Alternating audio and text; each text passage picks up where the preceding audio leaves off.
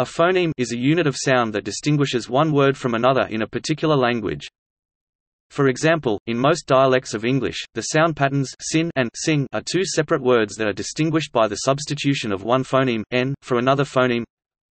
Two words like this that differ in meaning through the contrast of a single phoneme form a minimal pair. In many other languages, they would be interpreted as exactly the same set of phonemes, and so, n, and, would be considered to be the same. In linguistics, phonemes that are usually established by the use of minimal pairs, such as kill vs kiss or pat vs bat, are written between slashes, p. To show pronunciation more precisely, linguists use square brackets, p, indicating an aspirated p. Within linguistics, there are differing views as to exactly what phonemes are and how a given language should be analyzed in phonemic or phonematic terms. However, a phoneme is generally regarded as an abstraction of a set or equivalence class of speech sounds phones that are perceived as equivalent to each other in a given language. For example, the English K sounds in the words kill and skill are not identical as described below, but they are distributional variants of a single phoneme, K. Different speech sounds that are realizations of the same phoneme are known as allophones. Allophonic variation may be conditioned, in which case a certain phoneme is realized as a certain allophone in particular phonological environments, or it may otherwise be free, and may then vary randomly.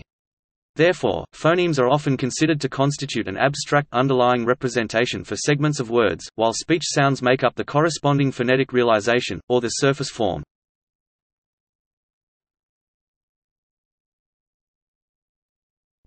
Notation. Phonemes are conventionally placed between slashes in transcription, whereas speech sounds phones are placed between square brackets. Thus, p represents a sequence of three phonemes, p, the word push in standard English, and p represents the phonetic sequence of sounds p aspirated p, the usual pronunciation of push. This should not be confused with the similar convention of the use of angle brackets to enclose the units of orthography, graphemes. For example, f represents the written letter grapheme f. The symbols used for particular phonemes are often taken from the International Phonetic Alphabet (IPA), the same set of symbols most commonly used for phones.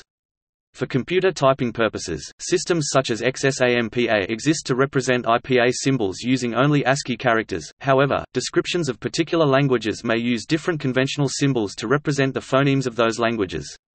For languages whose writing systems employ the phonemic principle, ordinary letters may be used to denote phonemes, although this approach is often hampered by the complexity of the relationship between orthography and pronunciation. See section Correspondence between letters and phonemes below.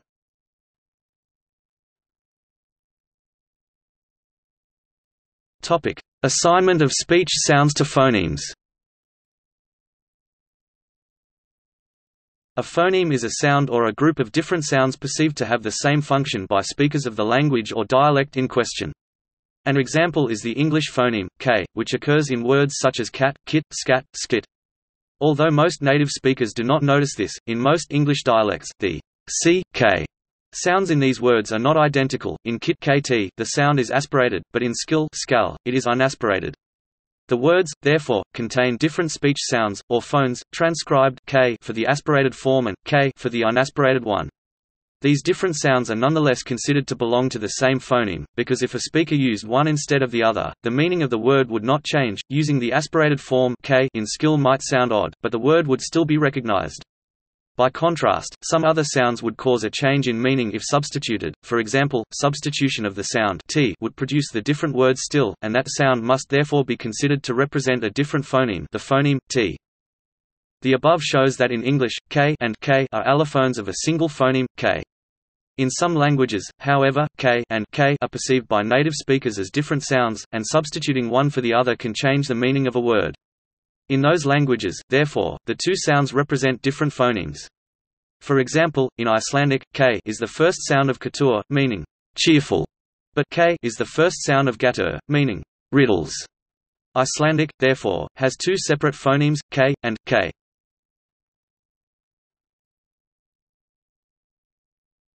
Topic: Minimal pairs.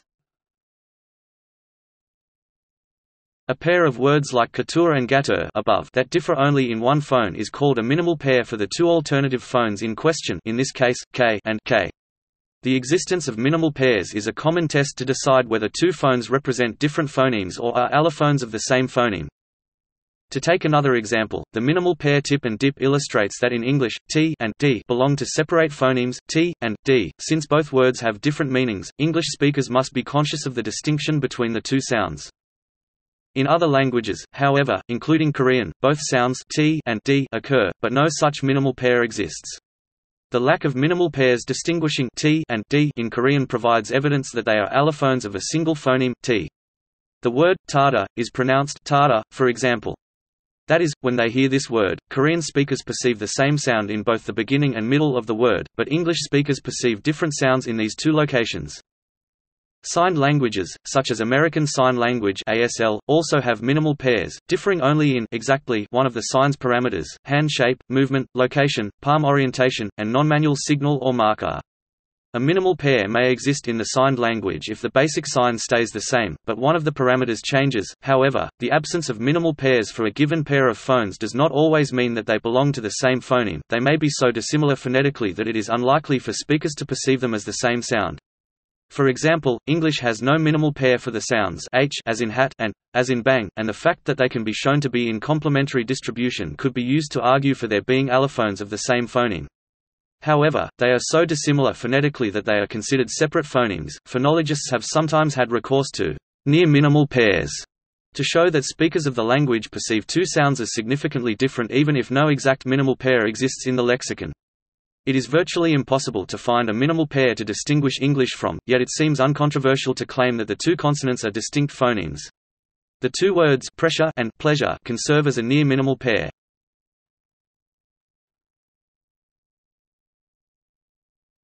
Topic: Suprasegmental phonemes. Besides segmental phonemes such as vowels and consonants, there are also suprasegmental features of pronunciation such as tone and stress, syllable boundaries and other forms of juncture, nasalization and vowel harmony, which, in many languages, can change the meaning of words and so are phonemic. Phonemic stress is encountered in languages such as English. For example, the word invite stressed on the second syllable is a verb, but when stressed on the first syllable without changing any of the individual sounds, it becomes a noun. The position of the stress in the word affects the meaning, so a full phonemic specification providing enough detail to enable the word to be pronounced unambiguously would include indication of the position of the stress, envat, for the verb, navat, for the noun. In other languages, such as French, word stress cannot have this function. Its position is generally predictable and is therefore not phonemic and is not usually indicated in dictionaries. Phonemic tones are found in languages such as Mandarin Chinese, in which a given syllable can have 5 different tonal pronunciations. Here, the character ma, pronounced ma, high-level pitch, means mother. Ma ma, rising pitch, means hemp. Ma ma, falling then rising, means horse. Ma ma, falling, means scold. And ma ma, neutral tone, is an interrogative particle. The tone phonemes in such languages are sometimes called tonemes. Languages such as English do not have phonemic tone, although they use intonation for functions such as emphasis and attitude.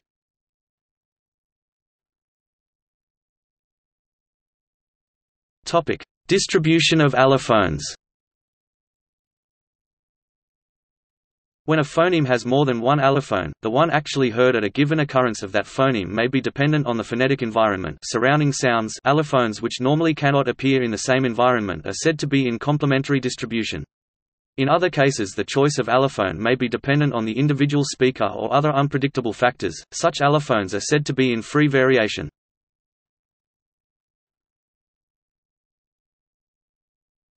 Topic: Background and related ideas. The term phoneme, from ancient Greek phonema phonema, sound made, utterance, thing spoken, speech, language, was reportedly first used by A. de Frisch Dagenetz in 1873, but it referred only to a speech sound. The term phoneme as an abstraction was developed by the Polish linguist Jan Niecislaw Borduen de Courtney and his student Mikołaj Krasuski during 1875 to 1895. The term used by these two was phonema, the basic unit of what they called psychophonetics. Daniel Jones became the first linguist in the Western world to use the term phoneme in its current sense, employing the word in his article, The Phonetic Structure of the Szechwana Language. The concept of the phoneme was then elaborated in the works of Nikolai Trubetskoy and others of the Prague School during the years 1926 to 1935, and in those of structuralists like Ferdinand de Saussure, Edward Sapir, and Leonard Bloomfield. Some structuralists, though not Sapir, rejected the idea of a cognitive or psycholinguistic function for the phoneme. Later, it was used and redefined in generative linguistics, most famously by Noam Chomsky and Maurice Halley, and remains central to many accounts of the development of modern phonology. As a theoretical concept or model, though, it has been supplemented and even replaced by others. Some linguists, such as Roman Jacobson and Maurice Halley, proposed that phonemes may be further decomposable into features, such features being the true minimal constituents of language. Features overlap each other in time, as do suprasegmental phonemes in oral language and many phonemes in sign languages. Features could be characterized in different ways. Jacobson and colleagues define them in acoustic terms. Chomsky and Halley used a predominantly articulatory basis, though retaining some acoustic features, while Leitfried's system is a purely articulatory system apart from the use of the acoustic term sibilant. In the description of some languages, the term chroneme has been used to indicate contrastive length or duration of phonemes. In languages in which tones are phonemic, the tone phonemes may be called tonemes. Though not all scholars working on such languages use these terms, they are by no means obsolete. By analogy with the phoneme, linguists have proposed other sorts of underlying objects, giving them names with the suffix eme, such as morpheme and grapheme. These are sometimes called emic units. The latter term was first used by Kenneth Pike, who also generalized the concepts of emic and etic description from phonemic and phonetic respectively to applications outside linguistics.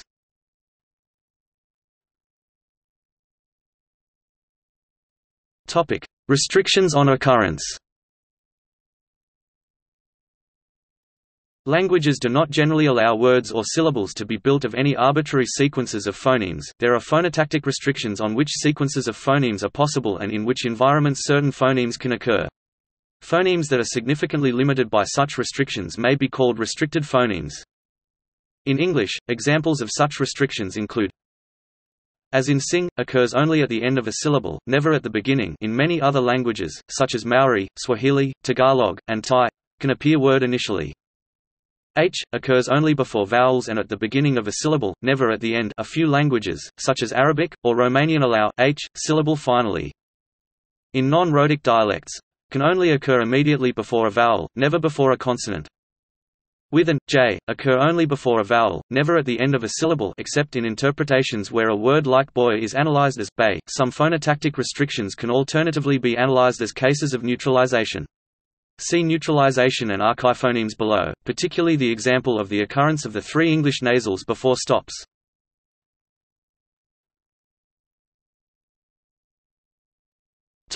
Biuniqueness. Biuniqueness is a requirement of classic structuralist phonemics. It means that a given phone, wherever it occurs, must unambiguously be assigned to one and only one phoneme. In other words, the mapping between phones and phonemes is required to be many to one rather than many to many. The notion of biuniqueness was controversial among some pre-generative linguists and was prominently challenged by Maurice Halley and Noam Chomsky in the late 1950s and early 1960s. An example of the problems arising from the biuniqueness requirement is provided by the phenomenon of flapping in North American English. This may cause either t or d in the appropriate environments to be realized with the phone, an alveolar flap. For example, the same flap sound may be heard in the words hitting and bidding, although it is clearly intended to realize the phoneme t in the first word and d in the second. This appears to contradict biuniqueness. For further discussion of such cases, see the next section.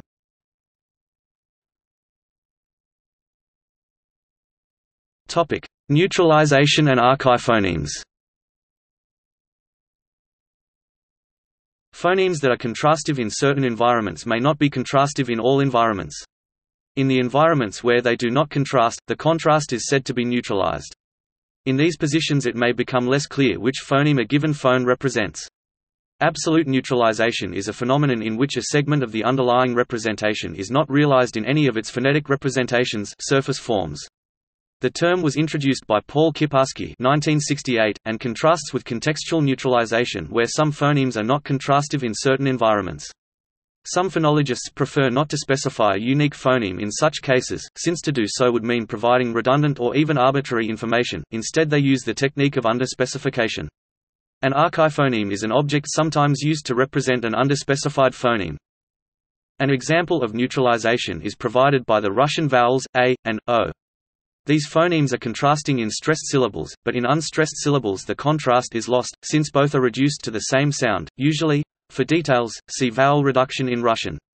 In order to assign such an instance of to one of the phonemes a and o, it is necessary to consider morphological factors such as which of the vowels occurs in other forms of the words, or which inflectional pattern is followed. In some cases even this may not provide an unambiguous answer. A description using the approach of underspecification would not attempt to assign to a specific phoneme in some or all of these cases, although it might be assigned to an archiphoneme, written something like a, which reflects the two neutralized phonemes in this position. A somewhat different example is found in English, with the three nasal phonemes per meter, n. In word final position these all contrast, as shown by the minimal triplet sum, sm, sun, sane, sung. However, before a stop such as p, t, k, provided there is no morpheme boundary between them, only one of the nasals is possible in any given position, per meter, before p, n, before t, or d, and before k, as in limp, lint, link, ing, pound, lock. The nasals are therefore not contrastive in these environments, and according to some theorists this makes it inappropriate to assign the nasal phones heard here to any one of the phonemes, even though, in this case, the phonetic evidence is unambiguous. Instead they may analyze these phones as belonging to a single archiphoneme, written something like n, and state the underlying representations of limp, lint, link to be lane, pound, ink. This latter type of analysis is often associated with Nikolai Trubetskoy of the Prague school. Archiphonemes are often notated with a capital letter within pipes, as with the examples a and n given above. Other ways the second of these might be notated include mn, mn, or n*. Another example from English, but this time involving complete phonetic convergences in the Russian example, is the flapping of t and d in some American English described above under Biuniqueness. Here the words bedding and bedding might both be pronounced b. Under the generative grammar theory of linguistics, if a speaker applies such flapping consistently, morphological evidence, the pronunciation of the related forms bed and bed, for example, would reveal which phoneme the flap represents, once it is known which morpheme is being used.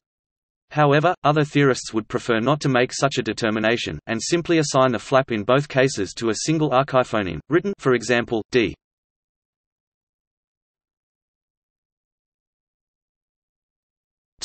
Morphophonemes. A morphophoneme is a theoretical unit at a deeper level of abstraction than traditional phonemes, and is taken to be a unit from which morphemes are built up. A morphophoneme within a morpheme can be expressed in different ways in different allomorphs of that morpheme according to morphophonological rules. For example, the English plural morpheme s appearing in words such as cats and dogs can be considered to consist of a single morphophoneme, which might be written, for example, z, or z, and which is pronounced as s after most voiceless consonants as in cats and z in most other cases as in dogs.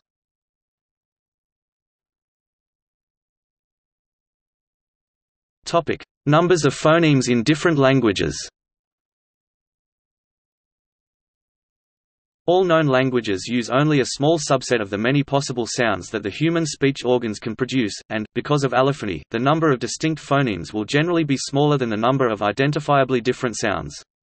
Different languages vary considerably in the number of phonemes they have in their systems, although apparent variation may sometimes result from the different approaches taken by the linguists doing the analysis. The total phonemic inventory in languages varies from as few as 11 in Rotokas and Paraha to as many as 141 in Zu. The number of phonemically distinct vowels can be as low as 2, as in Uzbek and Arunta.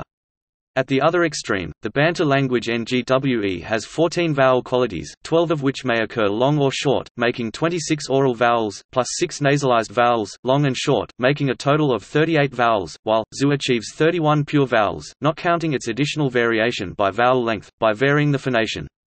As regards consonant phonemes, Puinave and the Papuan language Tauad each have just 7, and Rotokas has only 6. Zu, on the other hand, has somewhere around 77, and Uzbek 81. The English language uses a rather large set of 13 to 21 vowel phonemes, including diphthongs, although its 22 to 26 consonants are close to average. Some languages, such as French, have no phonemic tone or stress, while Cantonese and several of the Kam Sui languages have 9 tones, and one of the Kru languages, Wobi, has been claimed to have 14, though this is disputed. The most common vowel system consists of the 5 vowels I, E, A, O, U. The most common consonants are P, T, K, per meter, N. Relatively few languages lack any of these consonants, although it does happen. For example, Arabic lacks P, Standard Hawaiian lacks T, Mohawk and Lingit lack P and per meter, Hapa lacks both P and a simple K, colloquial Samoan lacks T and N, while Rotokas and Quileute lack per meter and N.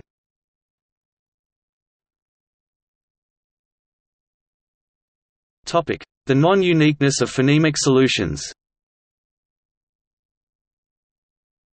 During the development of phoneme theory in the mid-20th century, phonologists were concerned not only with the procedures and principles involved in producing a phonemic analysis of the sounds of a given language, but also with the reality or uniqueness of the phonemic solution. Some writers took the position expressed by Kenneth Pike, "There is only one accurate phonemic analysis for a given set of data," while others believed that different analyses, equally valid, could be made for the same data. Yuen Ren Chao, 1934, in his article, "The Non-Uniqueness of Phonemic Solutions of Phonetic Systems," stated, "Given the sounds of a language, there are usually more than one possible way of reducing them to a set of phonemes, and these different systems or solutions are not simply correct or incorrect, but may be regarded only as being good or bad for various purposes." The linguist F.W. Householder referred to this argument within linguistics as God's truth vs. hocus pocus. Different analyses of the English vowel system may be used to illustrate this. The article English Phonology states that English has a particularly large number of vowel phonemes, and that there are 20 vowel phonemes in received pronunciation, 14 to 16 in General American and 20 to 21 in Australian English.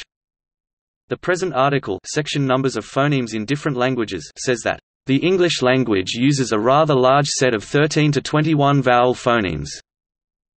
Although these figures are often quoted as a scientific fact, they actually reflect just one of many possible analyses, and later in the English Phonology article an alternative analysis is suggested in which some diphthongs and long vowels may be interpreted as comprising a short vowel linked to either j or with. The transcription system for British English (RP), devised by the phonetician Jeff Lindsay and used in the Cube Pronunciation Dictionary, also treats diphthongs as composed of a vowel plus j or with. The fullest exposition of this approach is found in Traeger and Smith 1951, where all long vowels and diphthongs, complex nuclei, are made up of a short vowel combined with either j, with, or h, plus r, for rhotic accents, each thus comprising two phonemes. They wrote, "The conclusion is inescapable that the complex nuclei consist each of two phonemes, one of the short vowels followed by one of three glides." The transcription for the vowel normally transcribed r would instead be aj, r would be or, and would be r. The consequence of this approach is that English could theoretically have only 7 vowel phonemes, which might be symbolized I, e, a, o, u, and or even 6 if schwa were treated as an allophone of or of other short vowels, a figure that would put English much closer to the average number of vowel phonemes in other languages. In the same period, there was disagreement about the correct basis for a phonemic analysis. The structuralist position was that the analysis should be made purely on the basis of the sound elements and their distribution, with no reference to extraneous factors such as grammar, morphology, or the intuitions of the native speaker. This position is strongly associated with Leonard Bloomfield. Zelig Harris claimed that it is possible to discover the phonemes of a language purely by examining the distribution of phonetic segments. Referring to mentalistic definitions of the phoneme, Twaddle 1935 stated, "Such a definition is invalid because 1. We have no right to guess about the linguistic workings of an inaccessible mind, and 2. We can secure no advantage from such guesses. The linguistic processes of the mind as such are quite simply unobservable, and introspection about linguistic processes is notoriously a fire in a wooden stove." Quote, "This approach was opposed to that of Edward Sapir, who gave an important role to native speakers' intuitions about where a particular sound or groups of sounds fitted into a pattern." Using English as an example, Sapir argued that, despite the superficial appearance that this sound belongs to a group of nasal consonants, no naive English-speaking person can be made to feel in his bones that it belongs to a single series with per meter, and n. It still feels like g. The theory of generative phonology, which emerged in the 1960s, explicitly rejected the structuralist approach to phonology and favored the mentalistic or cognitive view of Sapir. Correspondence between letters and phonemes. Phonemes are considered to be the basis for alphabetic writing systems. In such systems, the written symbols graphemes represent, in principle, the phonemes of the language being written. This is most obviously the case when the alphabet was invented with a particular language in mind. For example, the Latin alphabet was devised for Classical Latin, and therefore the Latin of that period enjoyed a near one-to-one correspondence between phonemes and graphemes in most cases, though the devisers of the alphabet chose not to represent the phonemic effect of vowel length. However, because changes in the spoken language are often not accompanied by changes in the established orthography as well as other reasons, including dialect differences, the effects of morphophonology on orthography, and the use of foreign spellings for some loanwords, the correspondence between spelling and pronunciation in a given language may be highly distorted. This is the case with English, for example. The correspondence between symbols and phonemes in alphabetic writing systems is not necessarily a one-to-one correspondence. A phoneme might be represented by a combination of two or more letters, digraph, trigraph, etc., like in English or in German, both representing phonemes. Also, a single letter may represent two phonemes, as in English representing gz or per kilosecond.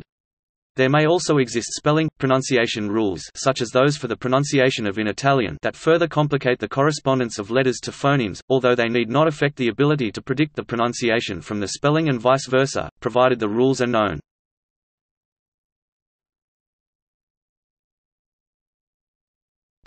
In sign languages. Sign language phonemes are bundles of articulation features. Stokoe was the first scholar to describe the phonemic system of ASL. He identified the bundles tab elements of location, from Latin tabula, des the hand shape, from designator, sig the motion, from signation. Some researchers also discern ori orientation, facial expression or mouthing. Just as with spoken languages, when features are combined, they create phonemes. As in spoken languages, sign languages have minimal pairs which differ in only one phoneme. For instance, the ASL signs for father and mother differ minimally with respect to location, while hand shape and movement are identical. Location is thus contrastive. Stokoe's terminology and notation system are no longer used by researchers to describe the phonemes of sign languages. William Stokoe's research, while still considered seminal, has been found not to characterize American Sign Language or other sign languages sufficiently. For instance, non-manual features are not included in Stokoe's classification. More sophisticated models of sign language phonology have since been proposed by Brentari, Sandler, and van der Koorj.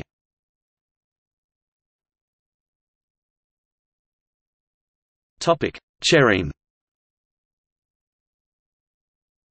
Chirology and chereme, from ancient Greek, hand, are synonyms of phonology and phoneme previously used in the study of sign languages. A chereme, as the basic unit of sign communication, is functionally and psychologically equivalent to the phonemes of oral languages, and has been replaced by that term in the academic literature. Chirology, as the study of cheremes in language, is thus equivalent to phonology. The terms are not in use anymore. Instead, the terms phonology and phoneme or distinctive feature are used to stress the linguistic similarities between signed and spoken languages. The terms were coined in 1960 by William Stokoe at Gallaudet University to describe sign languages as true and full languages. Once a controversial idea, the position is now universally accepted in linguistics. Stokoe's terminology, however, has been largely abandoned.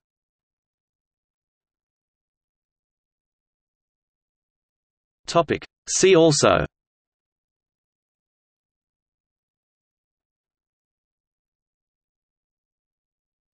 Topic Notes.